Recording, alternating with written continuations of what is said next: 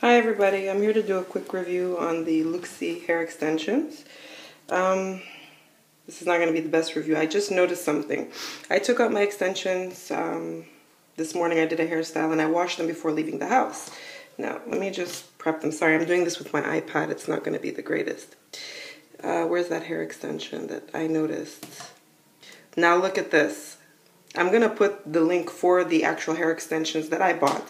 For a pair of almost $200 clip-in hair extensions by Luxy extensions, or Lux, look at that.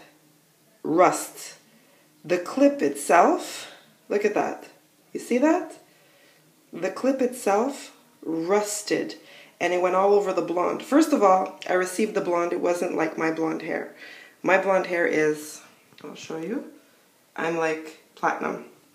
This one I received it was their ash blonde and it was yellow. So I had washed it in blue shampoo like some people had suggested to me. And as well I had used, let me get the other product. Sorry, I just noticed this and it pissed me off. So I decided let me do just a quick review. And I used this Bantu Yellow conditioner, which got it to the color to match my hair.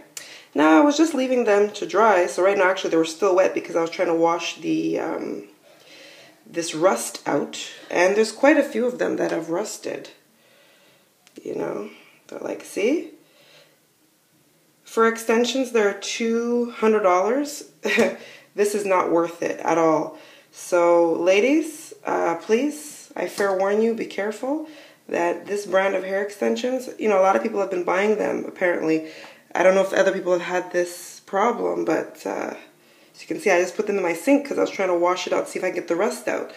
Definitely, I would not be buying this again. I would not suggest anybody to buy these. Maybe people who have the darker brand wouldn't notice, but this is gross. This is really gross. Like, look at that.